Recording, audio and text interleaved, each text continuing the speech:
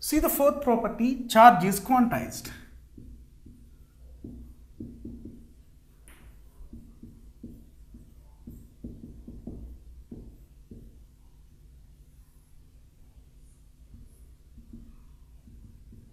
See, charge is a physical quantity and this physical quantity is quantized. What is the meaning of quantization of a physical quantity? It will be expressed like this.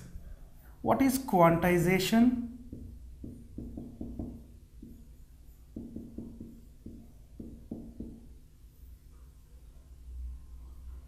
If a physical quantity is expressed in terms of discrete values called quanta, and this quanta is any multiple integrals of a physical quantity is called quantization. That means, listen carefully, what is quantization? A physical quantity expressed or can be expressed in terms of discrete values. That discrete value is called quanta. Expressing a physical quantity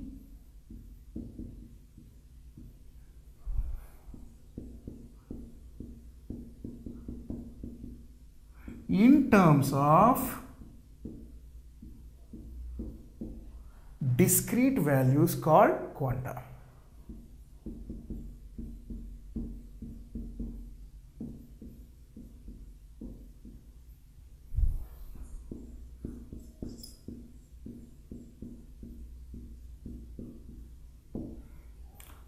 Each discrete value is called quanta, and this quanta can be expressed in terms of an integral multiple. This process is called quantization. See, charge is quantized means the total charge of the substance Q can be expressed as integral multiples of a quanta, where this quanta discrete value of the charge.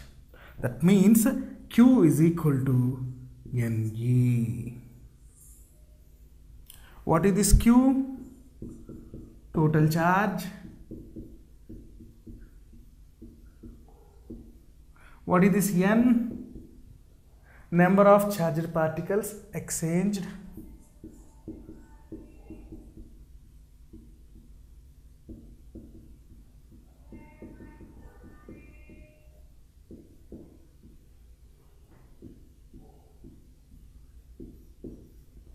What is this E?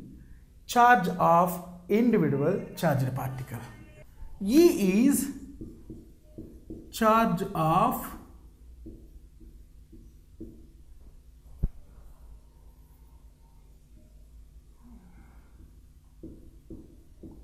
charged particle. What are these values? Where Q is equal to Ne, Q is equal to total charge of the substance, N is equal to number of charged particles exchanged in any process of electrification or charging. What is E? Charge of charged particles. What are the charged particles we have? Go back to the initial point of this lesson. Proton, electron, neutron. These three are called fundamental particles. What is the charge of proton? Positive in magnitude. But what is the value? 1.6 into 10 to the power of minus 19 coulombs. What is electron? It is negatively charged. What is the value? Same, 1.6 into 10 to the power of minus 19 coulombs. What is the charge of neutron? Neutrally charged. That means 0. That means E is equal to charge of electron or proton. That means this Q value can be changed like this. Q is equal to plus or minus Ne. Plus or minus indicates the magnitude of charge. If it is positive charge, nothing but the proton, we can say Q is equal to plus Ne. If it is electron, we can say Q is equal to minus Ne. So, in quantization process, we said that Q is equal to plus or minus Ne. Plus refers to the positive charge magnitude, minus refers to the negative charge magnitude. What is the fifth property of the charge? Charge is conserved. Charge is conserved.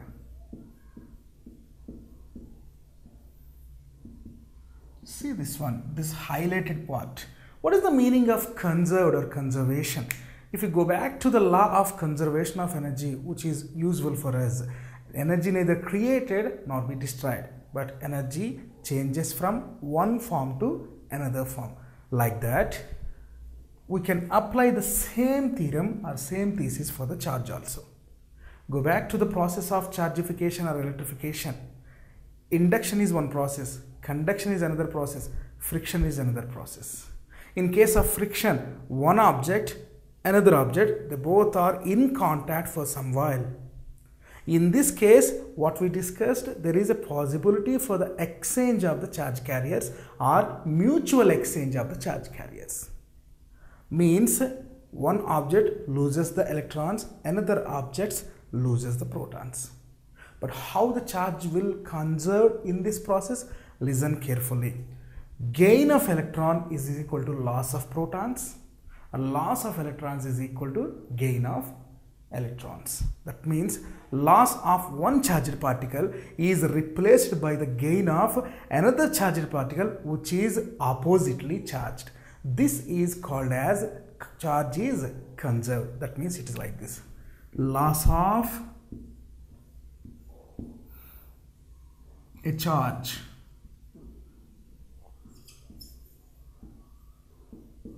is equal to gain in charge which is opposite in nature.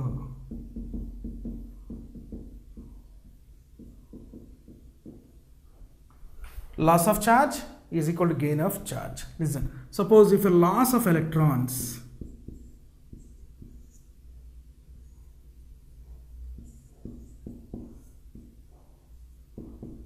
means number of electrons lost by a substance will be replaced by gain in same number of protons. Gain of protons. Suppose loss of proton exists, that will be replaced by gain in electrons.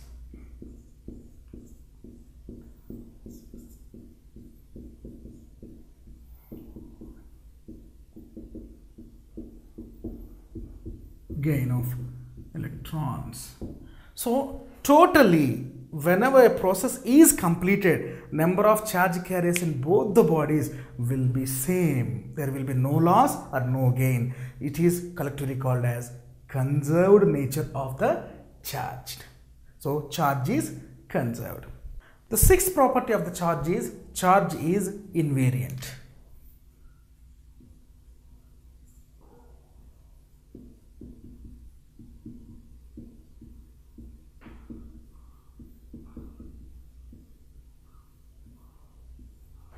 What is the meaning of invariant?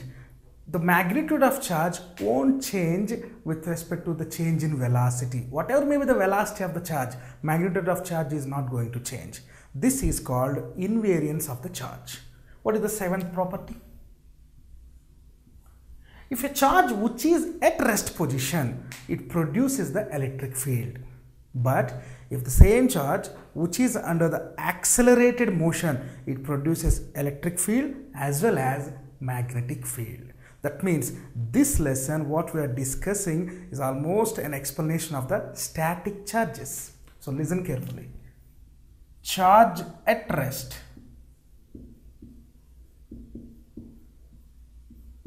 can produce only electric fields.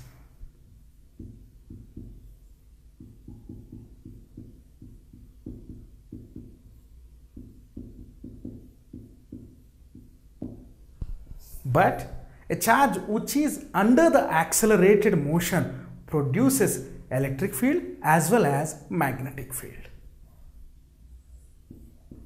A charge in motion or acceleration can produce electric field as well as magnetic field.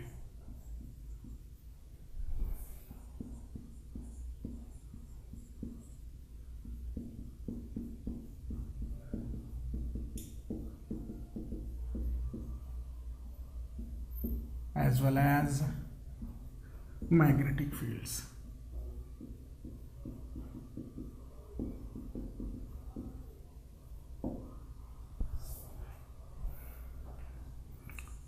What is the ninth property of the charge? Charge can be distributed over the surface of a body, along the length of a body, or over the volume of the body. This is said to be charge is distributive.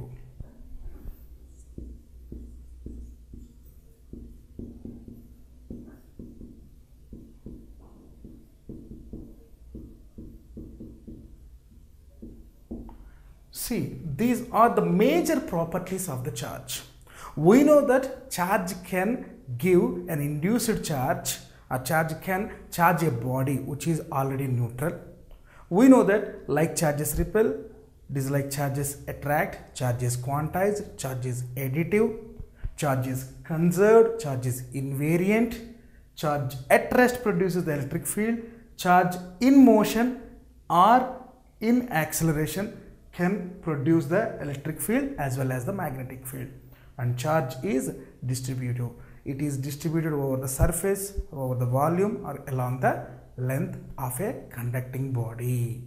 These are the main properties of charge. What is the SI unit of charge? It is Coulomb. Now, unit of charge.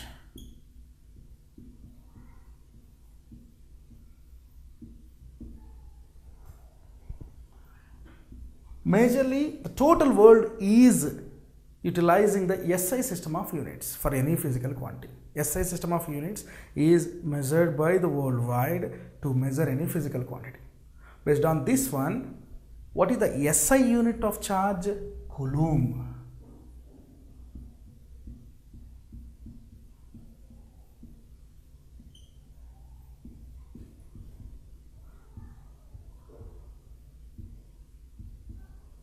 Symbol is C. SI unit of charge is Coulomb. Second one, CGS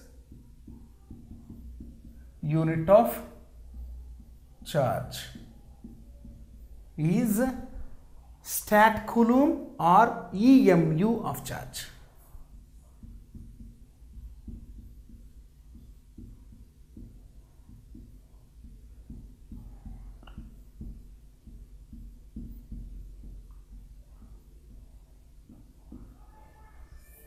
What is the definition of the Coulomb? It will be like this. It is like this. If you take any charged particle in a substance or in an atom, where Q is equal to charge,